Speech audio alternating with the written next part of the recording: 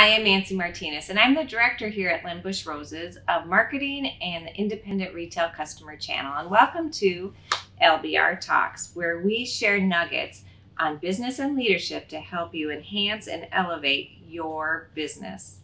So on today's episode, we welcome back Jeff Marone, our president here at Limbush Roses, and he tackles the myth on I can do this faster if I do it myself, and really teaches us the power and the reasons why to delegate. So help me welcome Jeff, and let's get to the episode.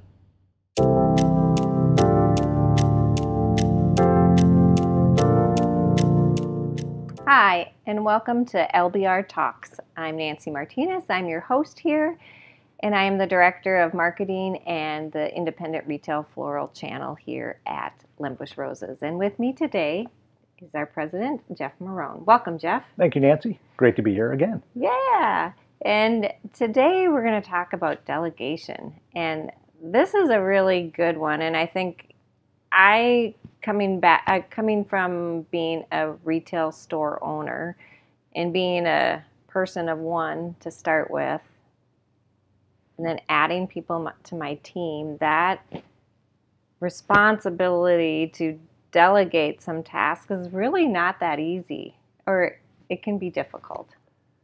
Yeah. Why should we consider making an effort to do it? Yeah, I agree. And I think it's more universal than a small business owner, a retail owner. I think it's a tendency that lots of leaders have, which is, I've done this, I'm really good at it.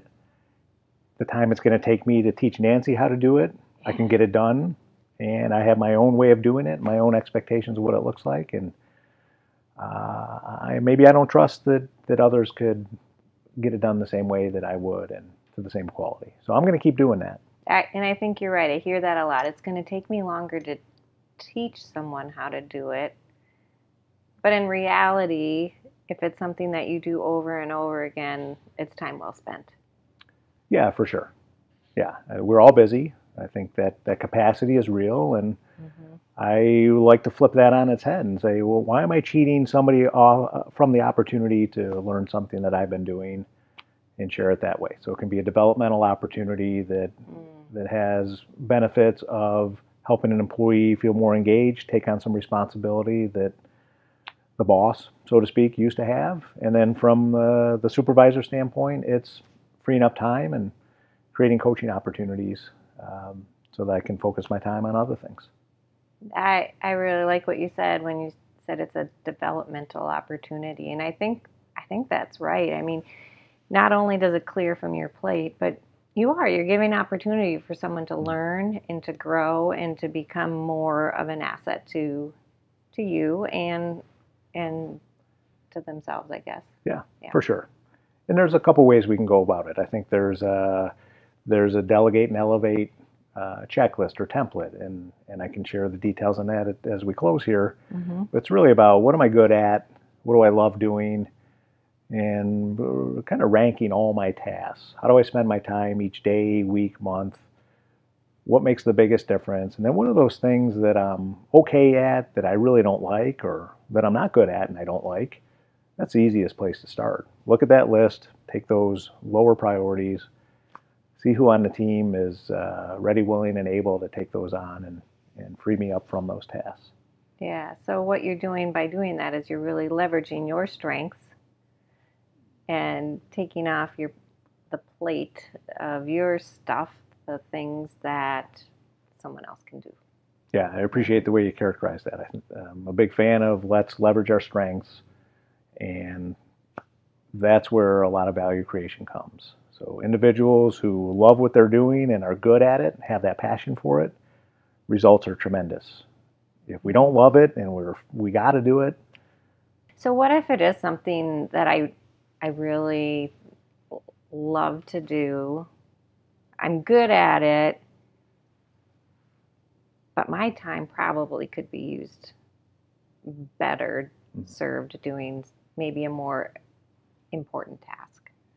Yeah. How do you get yourself to give that up? What's the mindset that I need to do instead of holding it in and being a control freak maybe. Yeah, I think it's what you said earlier, is that this is a recurring task that is always going to take me time. That if it takes me twice as long to train somebody else to do it, and then we're off and running and I save that incremental time each time I'm not doing it, that's a win. And I also would want to reinforce that I am now affording the opportunity for somebody to pick up something that's important for the business and run with it.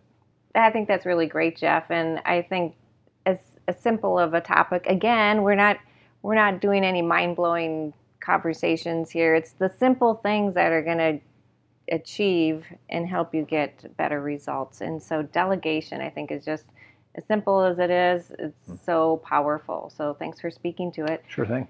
And another resource, deep dive, if someone wants to learn how to, or the whys on we should do that, what can we Sure. There's a book called How to Be a Great Boss by Renee Bohr and Gino Wickman. And it has the Delegate and Elevate tool in there, and it's got some more context around how to get started, make that list, figure out what the opportunities are, and go. Yeah, I've seen that tool. Great tool.